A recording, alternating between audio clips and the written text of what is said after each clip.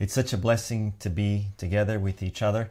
I am so thankful that we have the Holy Sabbath day to connect with one another, to worship the Lord in spirit and in truth. And just by listening to the hymns and thinking about all the things that are taking place around the world, I am so thankful that we have been given the opportunity to know of the gospel, to know of what Jesus Christ has done for us. Before we begin with the message for today, I would kindly invite you to join me once more for a word of prayer. Dear Lord and Heavenly Father, we are so thankful to have you in our lives. We're so thankful to be able to be called Christians, to carry the name of Christ, Father. And I just want to pray for the message that we're going to be going through this morning. I pray and ask that you guide my mind in particular, that I can articulate your thoughts and not my own thoughts, that we can learn of this experience and that it can bring us closer to Jesus, because that is what we want. We know, and we ought to keep it constantly before our eyes, that by beholding we become changed. We want to be changed in the image of Christ, and we want to behold Christ, because that is the only way to get there. I want to pray for every person that is here with us today. We thank you for all that you have done for us, Father, and we pray and ask all of this in the name of your beloved Son, Jesus Christ. Amen. Now, over the past few messages, we've been doing a little bit of a journey, more particularly a journey within Adventist history. All the way back 3 messages ago, we talked about the definition of what Seventh-day Adventism is really all about. And last time we were together, we discussed, the subject was entitled Adventism Before and After. And we looked at a particular event that took place within Adventist history. And studying history should be on everybody's list of things to do, not only these last days, but generally speaking. And if you think about it, let's consider the Bible for a moment. Isn't the Bible a book that is filled with so much history? When you go through Genesis through to Revelation, there's so much history in the Word of God. So the Word of God in and of itself stimulates us to be interested in history. But not only that, I think that if we notice, even coming outside of the spiritual world, when we look at the world at large, we are to benefit from studying our history, because those that do not study their history, they tend to repeat it. So God wants us to study history. God wants us to study history in the world. God wants us to study the history found in the Bible in general. God wants us to also study the history of the church. Isn't the book of Revelation speaking about the different ages that the church is going to go through, the different churches, 7 churches that describe the life of the church in general, all the way back to the apostles coming to the end of time? It is. We see this idea of history constantly before us everywhere we turn in the Word of God. And this is why we have been doing this short series on this particular event within Adventist history. Now, last time we were together, we discussed particularly what happened within the Seventh-day Adventist Church in the year 1950. And our focus was on the printing, publishing of this book that you see before you. And we talked a little bit about the different ideas that were put out by this book and how this book came about. There were these meetings that took place between Adventists and evangelicals, and the particular evangelicals that were part of those meetings, they labeled Seventh-day Adventism as a cult because they did not agree with certain portions of the theology that comes from the Seventh-day Adventist Church. We talked about the understanding of God and Christ, or Christ in particular, His pre-existence.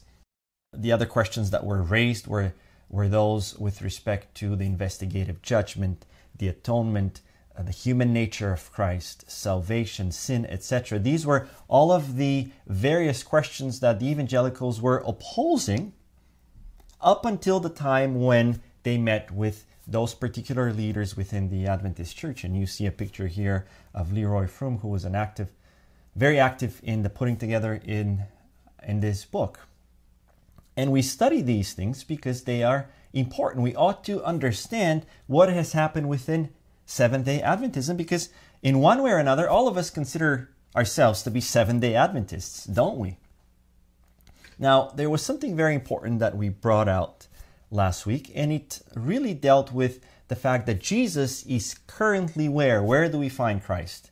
Aside from being right here behind me, he is inside the most holy place of the heavenly sanctuary. And that's why we're going to have Jesus, or rather, that's why we're going to be with Jesus where he is. We ought to follow him whithersoever he goeth, and we ought to be beholding the work that he's doing in the most holy place of the heavenly sanctuary. And we talked about that work and how that work was connected to the responsibility that was given to the high priest on the Day of Atonement, specifically the fact that Christ is there dealing with the sin problem, the putting away of sin.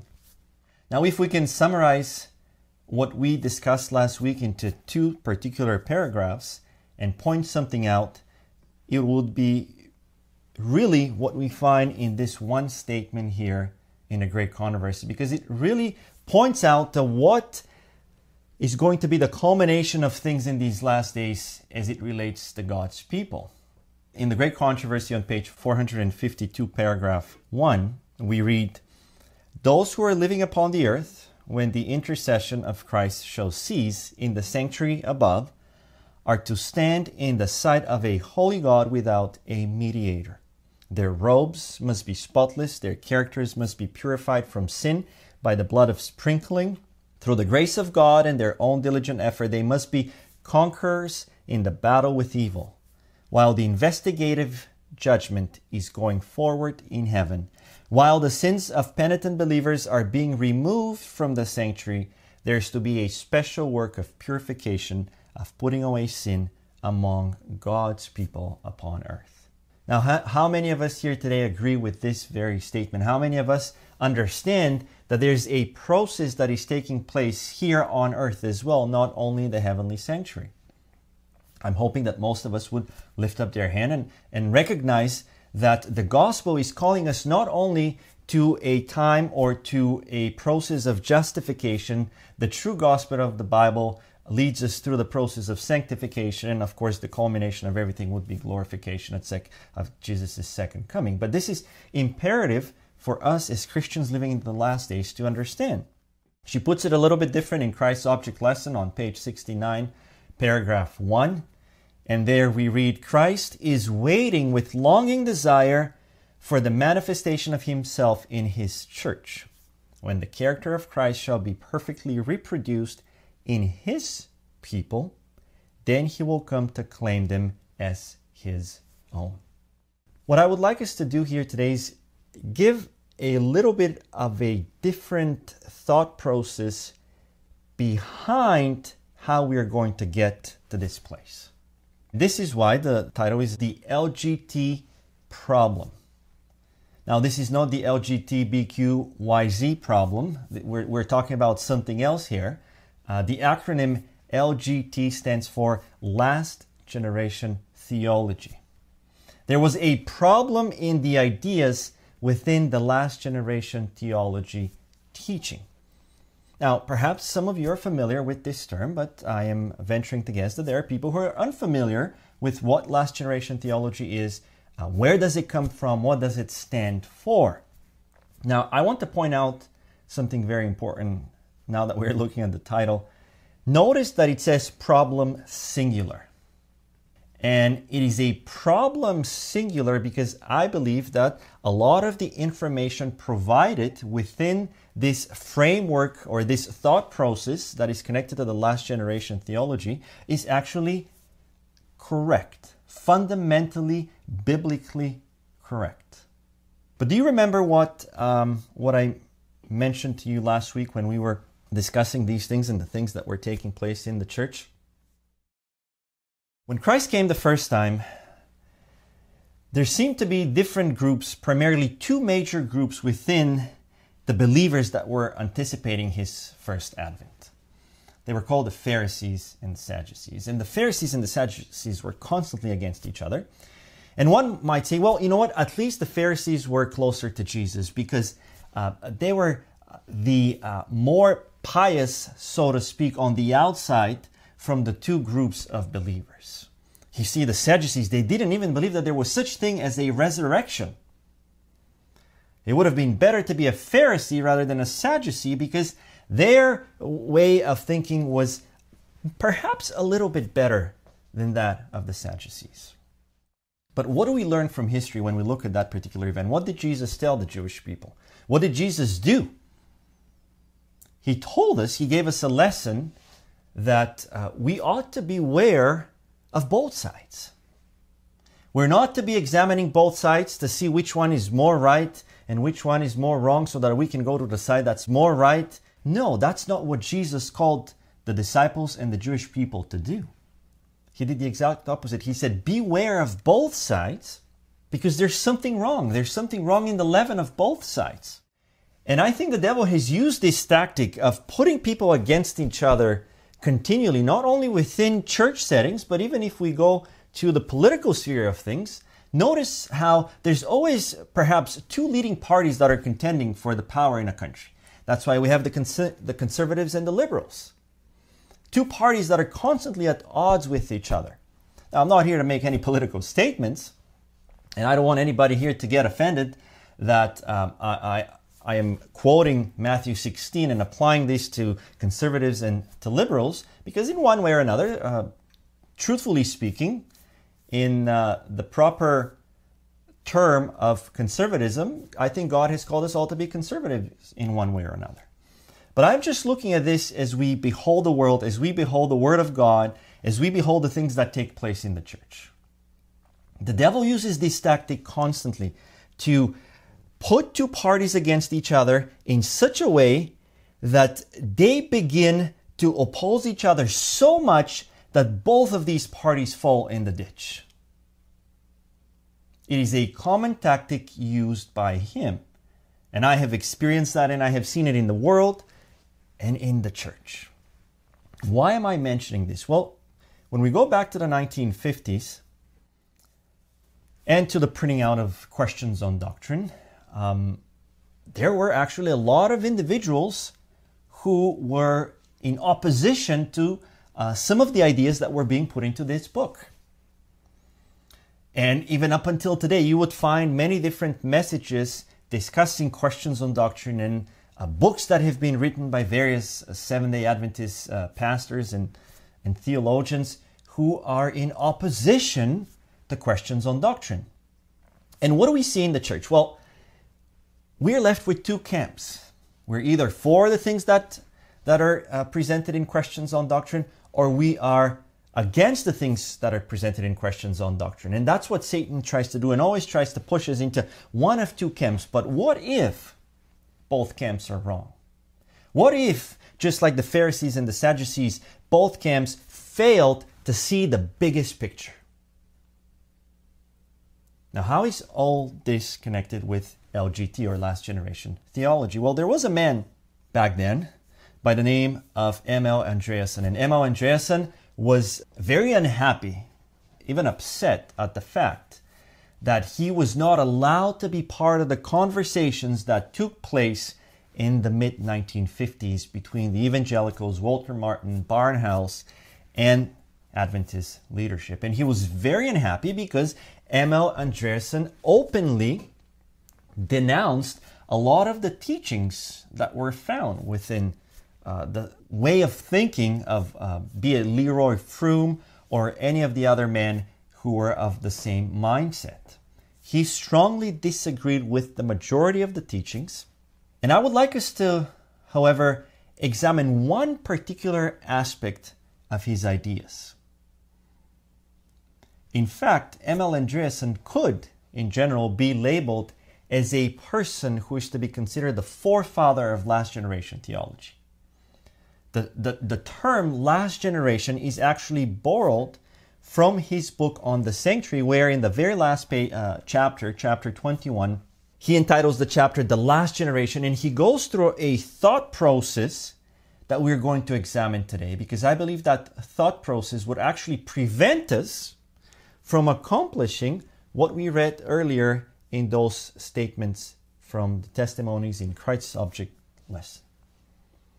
You see, Jesus wants us to embrace all of the truth. 98% of Jesus is not 100% of Jesus. Jesus is the truth, the way, and the life. And we ought to have 100% of Jesus. So let's look at what the LGT problem is. Again, if you have considered M.L. Andreasen as a great teacher who has helped you in your Christian walk, please follow me along with my thought process here. Because as I mentioned, everything, even in the book that I just quoted from him, the book on the sanctuary, the majority of ideas coming from Brother Andreasen were biblically sound and correct. But there's always that little thing that changes something in the way we approach the gospel that I believe ultimately becomes detrimental and prevents us from getting to the place where Jesus wants us to be. And if it didn't, one is to beg the question, well, why are we still here? Why hasn't last generation theology accomplished what it intends to accomplish? Why have we been wandering in the wilderness for 3 times 40 years? Why hasn't Christ returned? And I believe it's because we ought to come to that 100% level and embrace Jesus. Now, I'm putting aside the fact that M.L. Andreasen did not stand for the truth about God. We don't have much information on him and where he stood when the Trinity controversy was roaring into the Seventh-day Adventist Church, but we know for a fact that he did not stand for the truth on that subject. He did not agitate that subject, and he did not make a public stand for that which was biblically correct. Other people did, but M.L. Andreasen didn't. So we're leaving that side aside because his focus was on other things that were indeed biblically sound. But there's an issue, and we're going to examine that issue by allowing him to give us his thought process about what is taking place in the last days and what, according to him, is important and should be understood by people. And then what we're going to do is transition into the testimonies and compare the two thought processes. And at the end of this, I pray that Jesus can be brought to the place where he ought to be, so that we, in turn, can be brought to the place where we need to be. So we're going to go into that book, The Sanctuary Service, into chapter 21, and we're going to follow M.L. Andreasen's thought process. We're going to read through several paragraphs so that we can get the picture. And then we're going to compare this to the testimonies. So here's what M.L. Andreasen says. And before we carry on, I'm purposefully going through this just for us to understand how important it is to be fishermen, the disciples of Christ. How important it is not to fall for this group or for that group, but to seek from Christ everything that he ought to show us. All the truth. We ought to be apostles. He's not calling us to be Pharisees or to be Sadducees.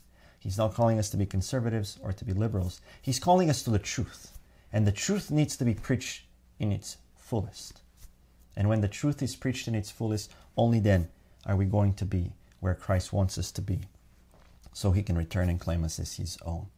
So let's begin here with the things that he presents in the sanctuary service. He says, the final demonstration of what the gospel can do in and for humanity is still in the future. Christ showed the way. He took a human body, and in that body demonstrated the power of God.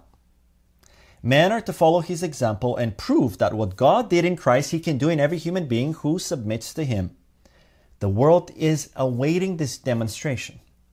When it has been accomplished, the end will come. God will have fulfilled his plan. He will have shown himself true and Satan a liar. His government will stand vindicated. Now, as we're reading through this, we might be thinking, well, isn't that what we just read in the Great Controversy? I don't see much of a difference here between what we just read in the Great Controversy and in Christ's object lesson to what this brother mentions. Could there be something that we have missed? This is from the testimonies. But I want to bring something out that is very important and to stimulate every single one of us to be diligent Bible students who are not just studying for the sake of acquiring knowledge, but studying as a Berean, seeking the guidance of the Holy Spirit of God so He can bring us to a complete understanding of the Bible. Everybody claims to believe in the Bible. You walk into any denomination today, they will lift up the Bible and they will tell you that they believe in the Bible. So what's the problem? How can that be? How can we all be using the same book, reading the same book, and yet come to different conclusions? Well, there's something lacking in our individual experience with Christ and our desire to truly seek the Holy Spirit for guidance. So here's the counsel that we've been warned about. It says, the track of truth lies close beside the track of error, and both tracks may seem to be one to minds which are not worked by the Holy Spirit, and which therefore are not quick to discern the difference between truth and error. We're to apply this to every theological, doctrinal controversy we encounter today. A deception is only a deception when it is so good that the regular person is not able to discern the difference between truth and error. The enemy will never give us an open error in our face. That will never happen. And there's so many controversies within Adventism, within those who believe the truth about God, you name it, there's so much controversy. The devil's at work. He's always been at work. He's been at work for 6,000 years. And we have been warned that the difference between truth and error will be so minute that the regular person who's not regularly allowing the Holy Spirit to work on their heart will not be able to discern between the two. So let's come back now and continue with reading from Andreassen's book so we can learn more about the thought process that he gives as he continues to elaborate. Carrying on, he says, it is in the last generation of men living on the earth that God's power unto sanctification will stand fully revealed. The demonstration of that power is God's vindication. So that word you're going to see a lot, vindicate, vindication. Something has not been vindicated yet with respect to God, with respect to His character, with respect to His law. It hasn't happened yet. And that is yet to be something that happens at the end of time through that last generation that he's pointing to. He says the demonstration of that power is God's vindication. It clears Him of any and all charges which Satan has placed against Him. In the last generation, God is vindicated and Satan defeated. You see, there's still a chance for God to be defeated because He has not been vindicated yet. He carries on the demonstration which God intends to make with the last generation on earth means much both to the people and to God. Can God's law really be kept? Yet, to produce a people that will keep the law is the task which God has set Himself and which He expects to accomplish. When the statement and challenge are issued by Satan, no one can keep the law, it is impossible. If there be any that can do it or that have done it, show them to me. Where are they that keep the commandments? God will quietly answer, here are they. Here are they that keep the commandments of God and the faith of Jesus. It is that group of people at the end of time who will, in fact, demonstrate to the universe and to the world, according to what M.L. Andreassen is saying here, that the law of God can be kept. And until this becomes a reality, God is not going to be vindicated. His law is not going to be vindicated, nor would His character.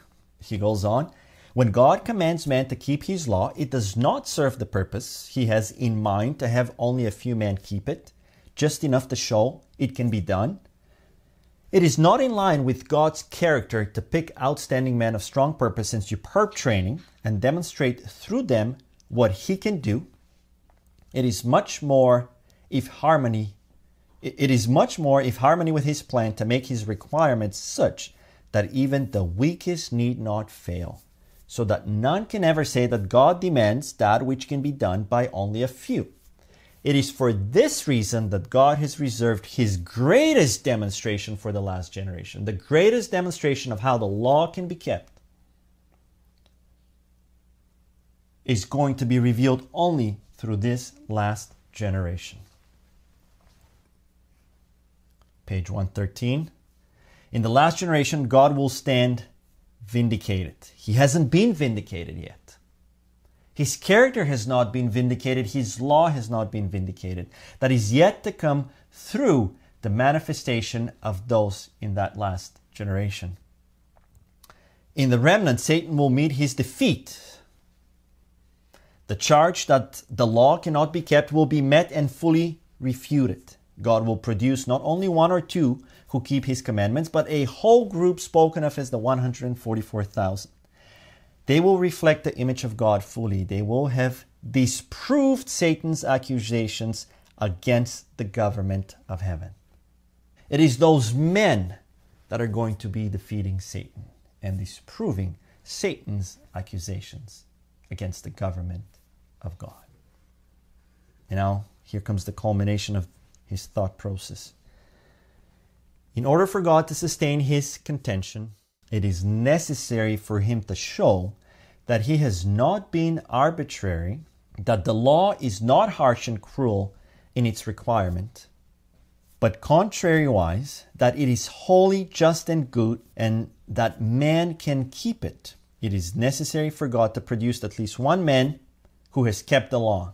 Think about this. It is necessary for God to produce at least one man who has kept the law. In the absence of such a man, God loses and Satan wins. The outcome, therefore, hinges on the production of one or more who keep the commandments of God. On this God has staked His government.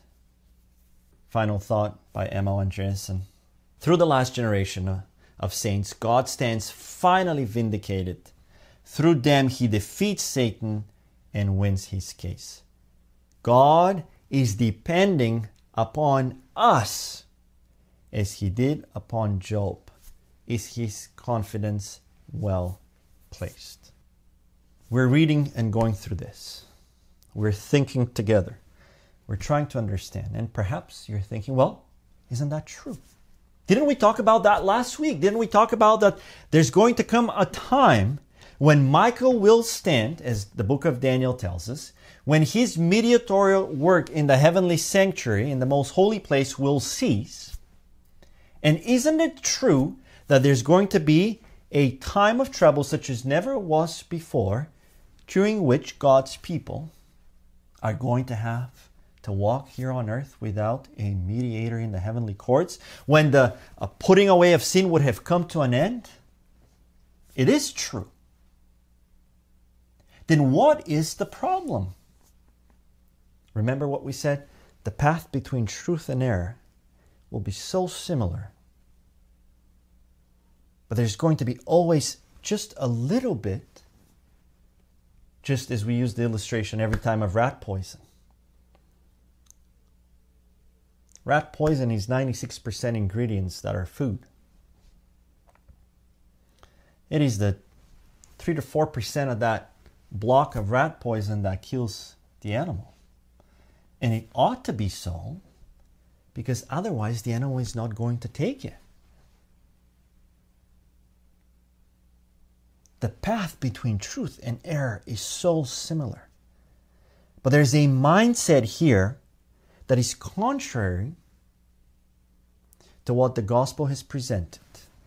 There's a mindset here that puts something on the shoulders of men that ought not to be there, and that is going to in fact prevent men from coming to the place where they ought to be in preparation for the time of trouble such as never was before.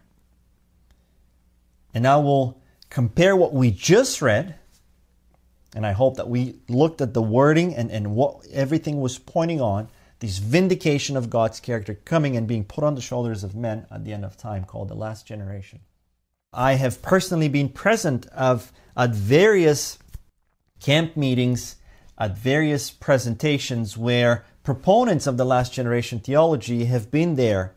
And usually when this teaching is introduced, like I said, we're focusing on the problem. We're putting aside everything that is fundamentally correct. I don't want us to keep our mind on the things that are fundamentally correct. I want us to be thinking here with this one particular issue, because it is one issue that is going to separate us from Jesus. But coming back to the experience that I was sharing, I've been present at different presentations, and usually this idea of the last generation theology is not always, but a lot of the time, connected with the urgency of time and the end of time coming. I was listening to a brother, and he was using the illustration of the Big Bang, the clock, and he was presenting this idea of how God is trying to bring us to where we ought to be and how He's waiting for us. And also he was connecting that with time and pointing to the fact that time is running out, and Satan knows that if he can delay us a little bit longer, if he can just keep us focused on the world, time will run out and the great controversy will be lost and Satan will be victorious, because God would not have been able to bring out the last generation and fulfill and prove Satan a liar. There was always this connection with time, putting extra pressure on the listener to embrace and to believe what was being presented. Well, I want us to go through the testimonies now, and I pray that we can not put aside the fundamental truth that we read in Great Controversy and Christ's Object Lesson, but put it in its light and I pray that all of us will be brought that much closer to Jesus as a result of this. The first statement we're going to see is from Signs of the Times, January 16th, 1907. And it says there, "In order to save fallen man under a sense of the infinite magnitude of the task, Christ undertook to represent to the world the character of God and His great love for the world. My Father had so loved you that He even loves me more for giving my life to redeem you. In becoming your substitute and surety, by surrendering my life, by taking your liabilities, your transgressions, I am endeared to my Father. For by my sacrifice, His will is fulfilled, His law vindicated, and God can be just and yet justify him who believes in Jesus." This is focusing on the sacrifice, but there's more to it. And I want us to be comparing the language used in these statements to the language that was used in the statements we just read. It was impossible for the sinner to keep the law of God, which was holy, just, and good.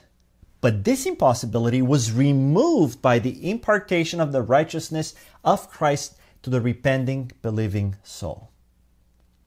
Do we understand what that means? If Christ hadn't come, if He hadn't lived as one of us, if He hadn't experienced the things that you experience, if He hadn't conquered Satan, if He hadn't lived a life that was void of sin from start to finish, no human being would have ever been able to be an overcomer. An impossibility.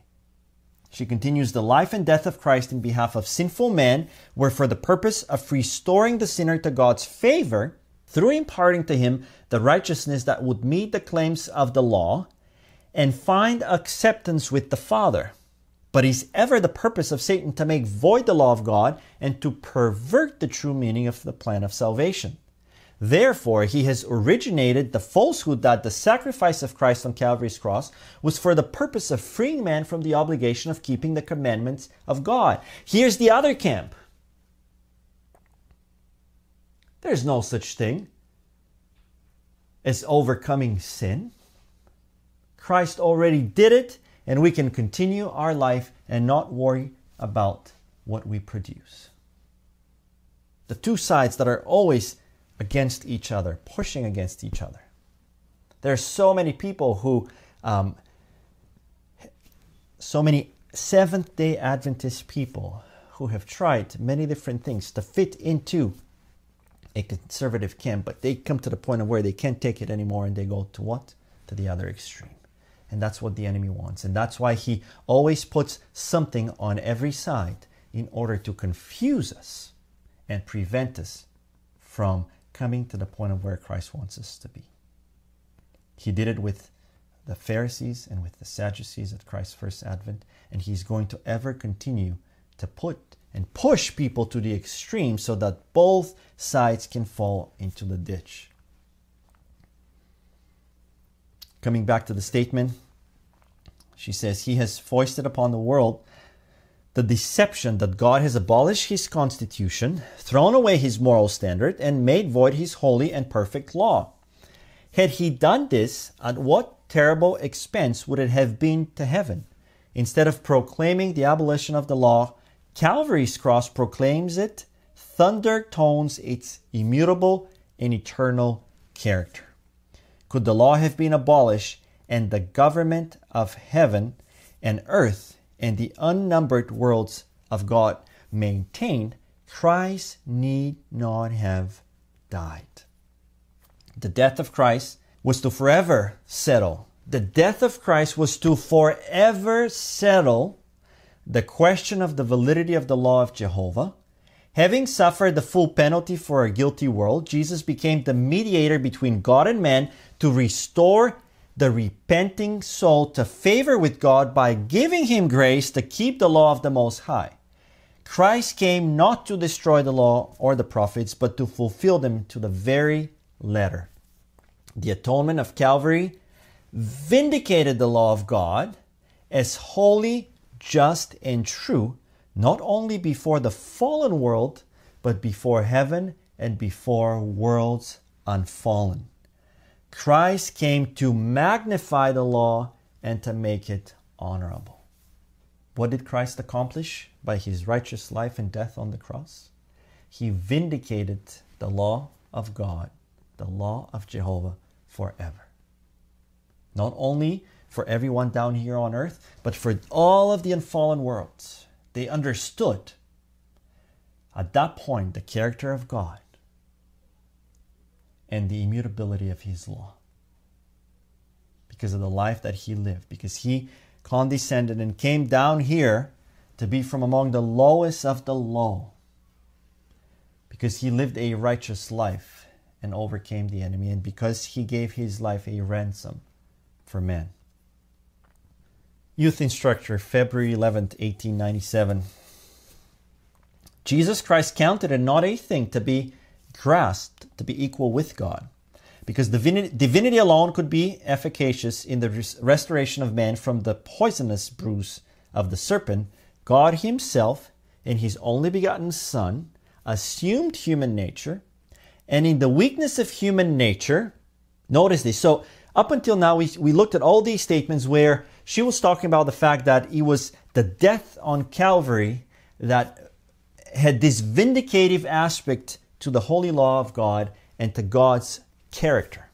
But now here she's bringing out the fact that because Christ came down on earth, because he put on human nature,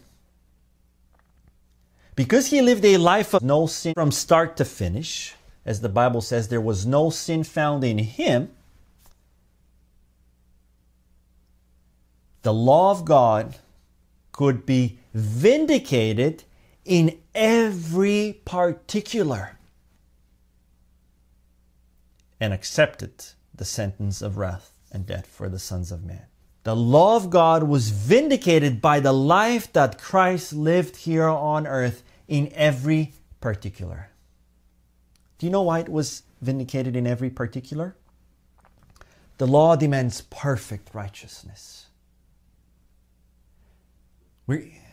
The time of trouble such as never was before is going to last about a year. From the time of Michael stands up to the time of his second coming down on earth, the outpouring of the 7 last plagues, that period is about 1 year. That is the period through which God's people walk on earth during this time that we've never seen before without a mediator in the heavenly courts. Do you think that 1 year of righteous life can vindicate the law of God in every particular? What about the rest of the life of that person? You see, the law demands perfect obedience and righteousness. What does the Bible tell us about you and I, about every person that has ever lived on this earth. According to Romans 3, we have all sinned and come short of the glory of God. There's no way any one of us can in any way vindicate the law of God by being righteous for 1 year. It is an impossibility. It diminishes the requirements of the law. That thought process diminishes the requirements of the law. It was Jesus and his life as a man, as a fallen man. Even if it were the case, even if there were more than 144,000 of us who can point to our lives, and our lives could have been perfect from the earliest moments all the way until our death. Do you remember what one of the previous statements said? The only way that could have been accomplished to begin with was again because of the life that Christ came and lived on earth.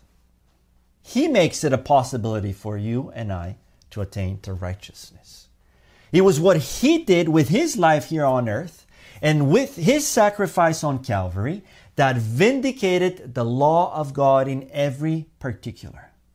No man will ever do that. The life of Christ was a most perfect and thorough vindication of his Father's law, and his death attested its immutability. Christ did not, by bearing the sinner's guilt, release man from his obligation to obey the law, for if the law could have been changed or abolished, he need not have come to this world to suffer and die. The very fact that Christ died for its transgressions attests the unchanging character of the Father's law. This is what we see, and this is not just an opinion of a writer from the 1800s. This is the concept of the plan of salvation. This is what the Bible presents to us with respect to the mission of Jesus Christ. Remember, 2 messages ago, we talked about Romans chapter 5, and we talked about the fact that we are saved by his life and reconciled to God by his death. It is the life of Christ, both the life that he lived here to satisfy the demands of the law, and that very life that he then in turn gives to you and me. It is the life of Christ that vindicated his Father's law in every particular, and not the life of man. You see, brothers and sisters, there's a very important concept in the Bible. And that concept deals with something that was mentioned in the Sabbath School quarterly this morning, and something that we ever have to keep before our eyes. Now, are we to throw away everything else that stands in connection with what is going to be taking place at the end of time? Of course not. Is God waiting to see a people who have his character in them so that he can come and claim them as their own? Absolutely. But we need a mindset that will take us there. And we need to make sure we get rid of anything that in any shape or form might separate us from becoming who Christ wants us to be. He is ever to be before our minds. He is ever to be lifted up. It is by beholding that we become change. You see, in the first example, connected to the teachings of the last generation theology, man was being lifted up. In the statements that we just read, we saw something different. This is what God wants from us. And this is why the Bible says that he must increase and we must decrease. Christ must increase and the last generation must decrease. We are to ever put Christ where he belongs and fully understand what he has done for us. And any contrary mindset would actually, regardless of the fact that it's trying to take us to a place where we need to be, will not help us in our spiritual walk. It is Jesus. It is lifting him up. It is falling in love with him. It is recognizing to the fullest what he has done for me, for the fallen human race. It is recognizing that it was the life of Christ that vindicated the law of God. And when we take hold of that, and when we make it a reality in our everyday experience, when we get into the habit of lifting Him up and decreasing ourselves in our individual lives, in the things that we teach and preach, only then are we going to be brought to the position of having been ready to be taken from this miserable world. So, brothers and sisters, I just want to ask, how many of us here today want to have Him increase and us decrease? How many of us here today realize that it is Christ who ought to be increased and men ought to be decreased? It is Christ that ought to be increased and the last generation decreased, in light of the things that we have shared, of course. Praise the Lord. We're going to have our closing hymn, and then we're going to come back and close with a word of prayer. Let us kneel and close with a word of prayer. Dear Lord and Heavenly Father, we're so thankful for what you have done for us. We're so thankful that we have been given the opportunity to live on this earth and receive grace from on high. Father, we need you every day, moment by moment. We need to behold what Christ has done. He is the truth, the way, and the life. It is by our individual experience with Christ and relying on Him and recognizing Him as the author and finisher of our faith that we're going to be able to be brought to the place where you can take us through the time such as never was before. And we're thankful for that. We're thankful that your Son came here and that He lived a righteous life, that He overcame the temptations of Satan, that there was no sin found in Him, so that your law can be vindicated, so that the universe can understand more about your character of love and the immutability of your holy law. Father, I pray that we take hold of this, and I pray that we make it a personal experience. I pray that we learn this lesson of putting Christ in its place, of lifting Him up higher and higher, as the testimonies say. And only then are we going to be able to be transformed into His image. By beholding, we become changed. And I pray that this can be a daily experience for every single one of us that is here today. I want to pray for every person and every family that is represented. Father, give us the wisdom that we need from on high. May your Holy Spirit continue to guide us, not just in understanding and knowledge, but also in transformation and sanctification. We thank you, Father, and we pray and ask all of this in the name of your beloved Son, Jesus Christ. Amen.